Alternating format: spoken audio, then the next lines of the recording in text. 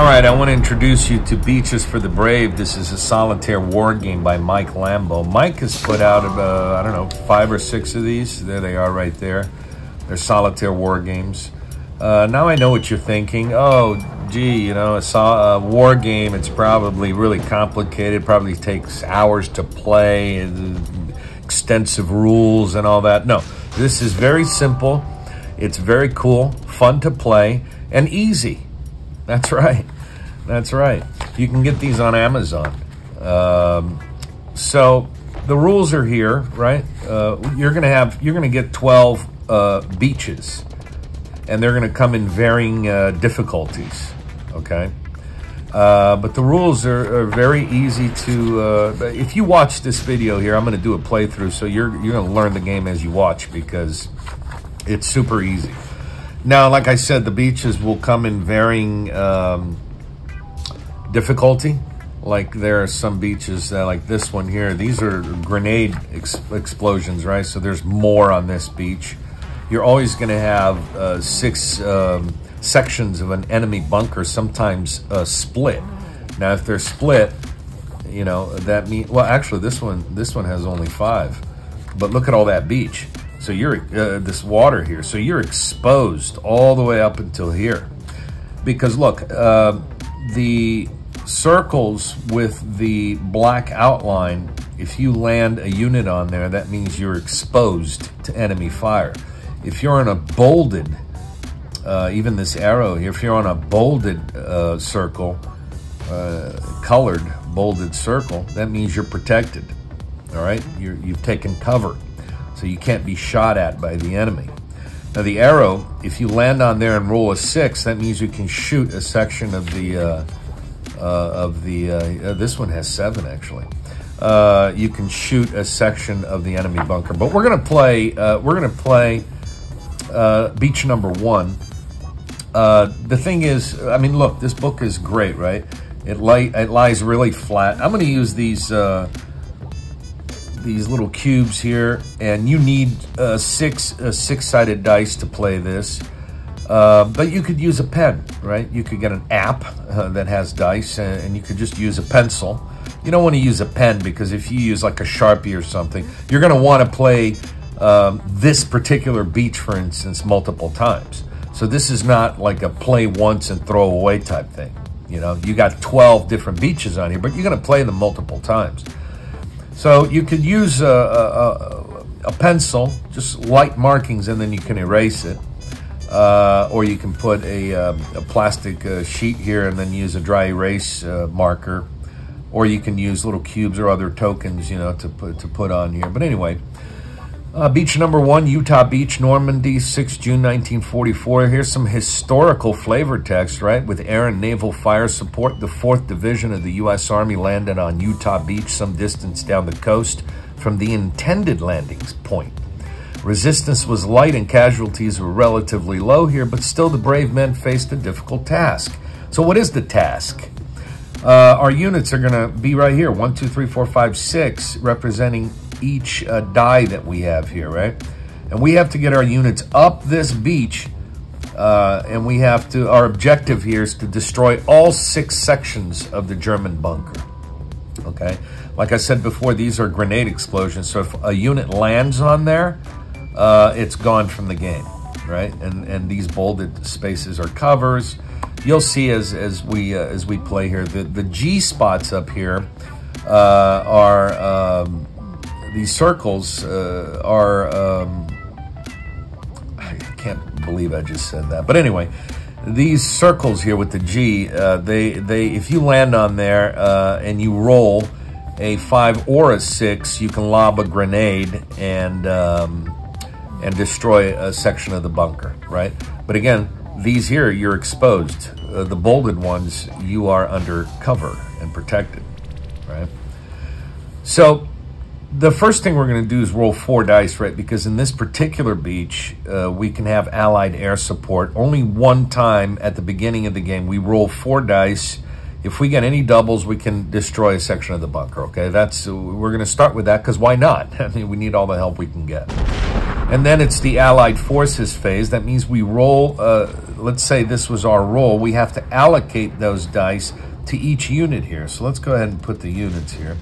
The red cubes I'm using to mark every time we destroy a section of the enemy bunker. So our units are here, and if you noticed earlier, they're numbered 1 through 6, right? So we have to take these dice and we have to allocate them to each unit. So there's a lot of decisions in this very simple game. You still have to decide what to do, okay? Because, you know, a roll of 1 here is going to leave a unit exposed if I put this here. But 1 is not going to be good for anybody, so I have to see what's best. Like for this one, 2 would be good because it would put that unit under cover. So anyway, as we begin to play, we're going to have to decide which unit is going to get which die and what their movements are going to be, right?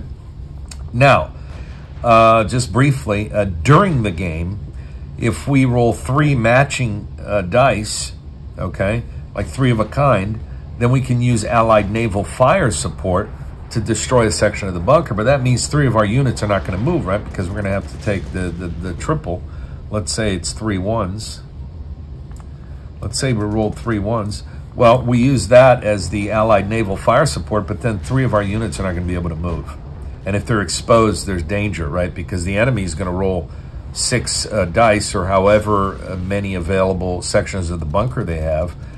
And if they land on any of these sections here where a unit is exposed, it's gone. We lost the unit, you know, casualties of war. If we have a unit on an arrow, whether covered here or not covered, and we roll a 6, we can allocate this 6 to this. Because, by the way, each unit has 1 track, and the units are not going to be jumping around tracks, right? So each unit has 1 specific track all the way up the beach. If we have a unit here on an arrow and we roll a 6, that means we can use that 6, instead of moving, to destroy a section of the bunker, right? If we're here on these spots, like I said, if you roll a 5 or a 6 on these G's here, you get to destroy a section of the bunker with a 5 or a 6 roll. If we roll 2 6s, let's say we roll 2 6s, we can choose to suppress enemy fire. But that means, again, if those 2 dice are being used to suppress enemy fire, 2 of our units are not going to move. So we have to look at this carefully, because maybe it's better to use both those 6s to move. It's going to put some of those units in protected areas, right? Now, if we lose, let's say we've lost these 2. If we roll a double 3 or double 4, we can bring him back as reinforcements over here on the beach. Okay, so that's one way you can bring units back. And if we do a run of like 1, 2, 3, 2, 3, 4, 5, 4, 5, 6, that means an officer is present. And if we don't want to allocate, let's say we rolled 1, 2, 3. Let's say we rolled 1, 2, 3. Well, we can look and see if it benefits us to move 1, 2, 3. If not, that means this run, it means that an officer is present and we can re-roll these, okay? So let's begin, and we don't have Allied tank fire support in this particular beach, but anyway, let's begin. You'll see how the game flows here. It's pretty cool. So, like I said, the first thing we're going to do is roll 4 dice, and hopefully we will get doubles and be able to knock... no, we got 2, 3, 4, 5. We did not roll doubles, so the Allied air support could not help us here, okay? So now it's our turn. That was the first thing we did because it offers us that on this beach, and now we roll these 6 dice and see what happens. Okay, we can use 2 6s. See, this is a good example here. We can use both of these 6s to suppress enemy fire. That means basically the enemy skips a turn. But let's see, because maybe moving the units will be better than suppressing fire. So 1, 2, 3, 4, 5. This, I want to give this first unit the 5 here. 1, 2, 3, 4, 5, because it puts it on an arrow space and a protected arrow space, right? Now, oh, gee, Alex, you said that if a unit was on an arrow, you could use a 6. Yeah, but only 1 die per unit, right, per turn. So it's on an arrow now, but it's on our next turn that if we roll a 6, we can allocate it to here to be able to, okay, you got it? All right, so 1, 2, we don't want a unit landing on a grenade spot because otherwise the unit blows up and is gone from the game. So we don't want a unit landing on these grenade explosions, right? So I'm going to allocate the number 2 die over here because it puts this unit on a cover. So to be protected from enemy fire, just like that unit there. Now let's see, 1, 2, 3, 4, 5. I don't want to use the 5 on this unit because it'll put it on that grenade spot. So 1, 2, 3, 4, 5. That will expose it. 1, 2, 3, 4, 5. That will expose it. 2, 3, 4, 5. I'm going to use the 5 on unit number 6 here. 1, 2, 3, 4, 5 because it puts the unit protected on a cover. And whoa, excuse me. I could use these 2 dice to suppress fire, but 2 of our units are going to be exposed. 1, 2, 3, 4, 5, 6. They'll be exposed. 1, 2, 3, 4, 5, 6. They'll be exposed. I'm going to put the 1 over here because we have to allocate that 1 to somebody, so it's going to go to that unit. I'm going to suppress enemy fire. I've decided to do that. Okay. So that was our first turn. The enemy does not get to fire because we managed to allied suppressing fire. We suppress fire with those 2 6s. So guess what, everybody? We get to go again. Fantastic. A lot of little decisions to make in this game, you know. A lot of decisions. All right, here we go. Oh, wow, and I did not roll a 6. That's crazy. I didn't roll a 6, and that stinks because I was hoping to... Because that one is on an arrow. Well, anyway, let's see. This one 4 for sure. See, this one could use a 4 too. So 1, 2, 3, 4. 1, 2, 3, 4. That puts both of those units in a covered spot. The 2 here, 1, 2 puts that unit in the covered spot. Now we got to look at these units here. 1, 2, 3, 4, 5. I'm going to put the, well, yep. Oh, this is, wow, this was a fantastic roll. 1, 2, 3, 4, 5. It's in a covered spot. And 1, 2, 3 in a covered spot on an arrow. So we got 2 units on arrows. And because every single one of our units is protected under cover, the enemy does not get to have a turn. Because they can shoot all they want, but they're not going to shoot these units. So we're doing fantastic so far. The enemy hasn't even had 1 turn yet. All right, so here we go. Oh, wow, and I still didn't roll a 6. I was hoping to roll at least 2 6s so we can... Wow, this stinks. All right, let's see what I'm going to do with these dice. You know what? I did roll a 1, 2, 3. That means, remember I told you that means an officer is present with a 1, 2, 3. I could hope to roll 6s here. But let's see what we're going to do with these. Well, I can put the 1 over here because that, well, but it's going to move it from that space. Let's see what I want to do. 1, 2, 3, 4. 5 is good for unit number 6 here, the 5, because it's going to put that unit way up there protected too. I'm going to re-roll these, all right, because again, that means an officer is present, and I can re-roll the 1, 2, 3. So let's re-roll these. Let's see what happens. Hopefully it won't turn out worse for us. Oh, yeah, and I got what I wanted, which is the 2 6s. Okay. So 1 6 is going to go here because it's going to shoot a section of the bunker. The other 6 is going to go here because it's going to shoot another section of the bunker. So both those 6s, instead of suppressing fire, now I actually want to take 2 sections of that bunker out. That's you got to make decisions in this game. Now we have a little bit of a problem. 5 for sure over here, okay? And we have to allocate this. Well, I rolled 1, 2, 3 again. What can I think I can only do, can I do that? Wow, this is interesting. I don't know if this was not addressed in the rules. I think I already had that 1, or I already had a 2 or something. And during my re-roll, I ended up with 1, 2, 3 again. So do I get to re-roll? I don't know. I'm going to say I don't. But anyway, so I have to, it's going to be bad for all 3 of these units here. It's going to be bad for all 3 of these units. But I don't know what else I can do. This one goes, I'm going to do this. 1, 2, 3, because at least it puts it on an arrow, right? It's exposed. Whoa.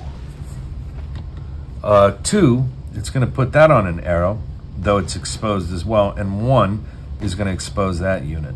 And this one, 1, 2, 3, 4, 5, it's protected. And these 2 with the 6s are going to shoot. So we got rid of 2 sections of the enemy bunker. Wow, I'm worried about these 3 units here. So the enemy has 4 dice. The enemy has 4 dice. Let's see what happens. Hopefully they won't roll a 2, 3, or 4. That's highly unlikely. Wow, okay, it hit a 3. So because that unit is exposed, it's gone. The 1s don't matter because that unit is protected. And the 5 doesn't matter because that unit is protected. So that was good. Well, I mean, we lost 1 unit, okay? So now it's our turn. We only roll 5 dice because we lost 1 unit, so we only have 5. Hopefully I'll roll 6s again. Now, if I don't roll 6s, I have to move, right? That's the way this game works. Now, I did roll 3 4s. It says here if you roll triples, right? Where is it? If I roll triples, I can destroy another section. But that means 3 of my units won't move. So let me see these 2 5s here. Where I could put them. 1, 2, 3, 4, 5. Okay, I'm going to use a 5 here. 1, 2, 3, 4, 5. Because that puts them on an arrow, but also a protected arrow. I'll leave that there. And 1, 2, 3, 4, 5. Oh, this is great. We're rolling really well. 1, 2, 3, 4, 5. It puts that soldier under cover.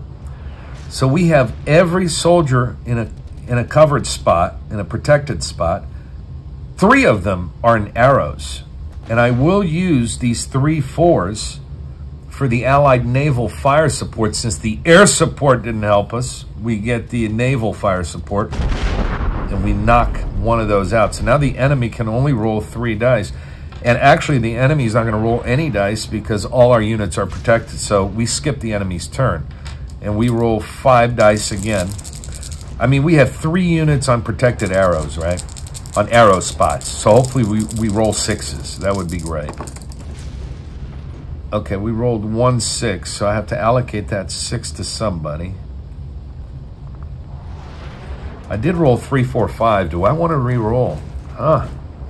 Now, what happens here is that we have to move these characters, right? If they go beyond that spot, they come back here. Okay? If they go beyond there. That means they went beyond there. They died heroically in battle, and then we get a reinforcement here. So if I allocate a die here, and this one gets off the board, then that means... we get a reinforcement here, which is not good because that die is in a good position. I could maybe allocate 3 for them. Now, again, I have a 3 4 5, right? So that means there's an officer present. I could re-roll these and hope to get, if I get 2 6s, I win the game. So that's what I'm going to do. I'm going to risk it. Now, who do I give this 5 to? Let's see. 1, 2, 3, 4, 5. 1, 2, 3, 4. This guy. I'm going to give it to unit number 4. Right? because 1, 2, 3, 4, 5, it'll put it in a protected spot. So I am going to re-roll 3, 4, 5. I will re-roll these again. Hopefully I will get 3 6s. Highly unlikely, but let's see. Oh, wow, I got 2 6s. That is very powerful. Very powerful. Oh, wait, I won because I already had a 6 there. I put a 6 here on 2, and I put a 6 here on 5. And it doesn't matter what we do here because this unit is on an arrow. It shoots a section of the bunker. Gone. This unit, too, is on an arrow. It shoots a section of the bunker. Gone. And this unit is on an arrow. It shoots a section of the bunker. Gone. We won. We won. Beach number 1. But you get an idea how to play this game. It's really cool. And like I said, the other beaches will be harder, right? So there are some beaches here that the bunkers are separated. And you have to look at the arrow. Like that arrow is shooting at that bunker. So that arrow there cannot shoot at that one, right? This one can, these can, right? So usually it would be these 3 shooting over here, and this one in the middle, 1 over there, and 1 over here to balance things out, and both of these shoot that.